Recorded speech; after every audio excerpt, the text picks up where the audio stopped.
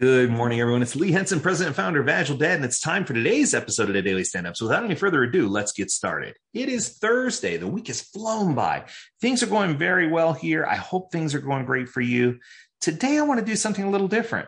Usually, I save my Agile, Not So Agile podcast for Friday, but I have something special planned for you tomorrow. So today, I want to talk to you about the top 10 habits that you could do to really improve your life, because I do them and they improve mine. So I want to give you the top 10 things that I do just to help me stay high energy, to help me stay happy, to help me stay engaged. So here we go. Here are the top 10. So top 10 list. Coming in at number 1, you need to make these things part of your everyday ritual. Keep that in mind. Coming in at number 1, put your phone on airplane mode before you go to sleep at night. Now, this sounds silly, but that way you're not distracted. You're not interrupted. Everything just kind of simmers down. Any kind of messages or notifications all kind of go at a wayside. Now, this is a beautiful thing for me because it's taking that sleep time and separating myself from my life, from my normal lifetime.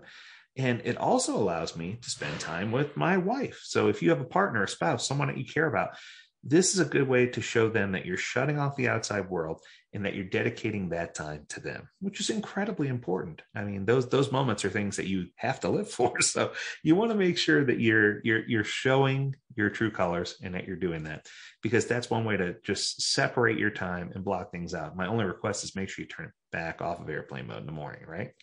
Got it. Second thing, meditate every morning for at least 10 minutes. I'm up to probably about 30 minutes now, but you should at least sit down and just kind of gather yourself, collect yourself, sit down and just gather your thoughts, focus on your breathing, cleanse your mind, clear everything out, and just become focused, become centered. Those are the things that are going to give you the power to make it through a day and just kind of focus on where you need to be. Number 3, stretch every day, stretch every morning. Get up and dedicate at least 10 minutes to stretching your body, stretching your limbs. I often do it in front of a window so I can look outside and see the mountains when I'm in Utah, or to see the beautiful woods when I'm out in Florida, because we live in a swamp area. And it's a great opportunity for you to connect your body with your mind. So you've done your meditation. Now you're connecting your body with your mind. Good stuff.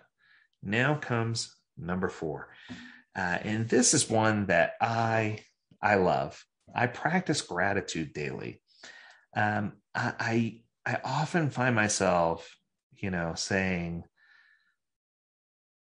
I'm grateful for things, but I rarely say how much I appreciate things. And that's kind of intentional, because I save true appreciation for things that I really do appreciate. I don't want it to become passé, right? I don't want it to become just something I say. So for me, when I say, I really appreciate something, that's a big deal, right?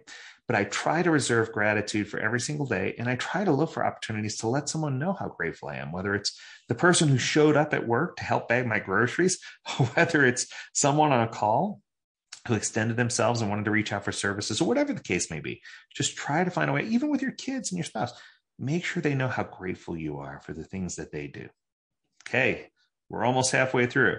How about number 5? Number 5 is write down something daily. Write down your thoughts. Write down an event that happened. Keep a daily log of things that are going on in your life. And journaling is such a powerful tool.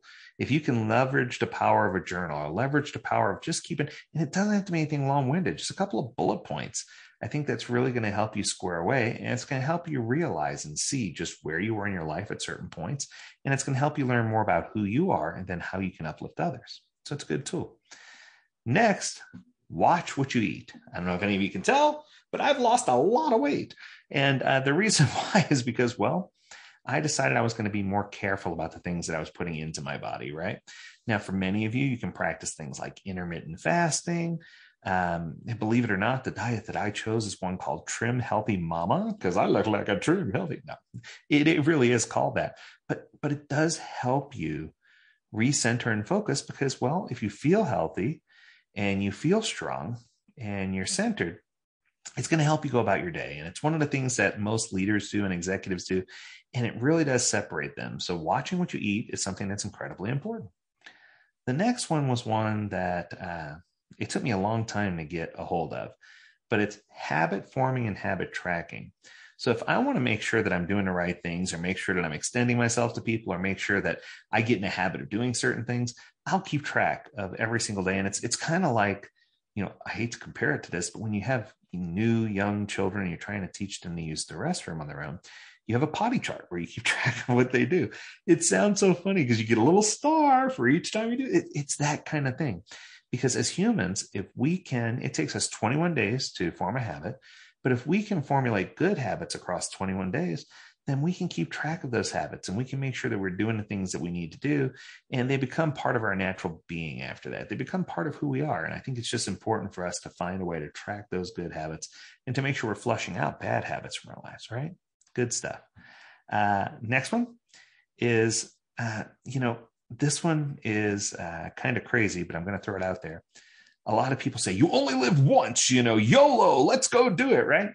And you're so many people who live on the edge and live fast. And what I've learned is even if I'm doing something that's completely adventurous or thrill-seeking, which is just like me, I want to live it slow.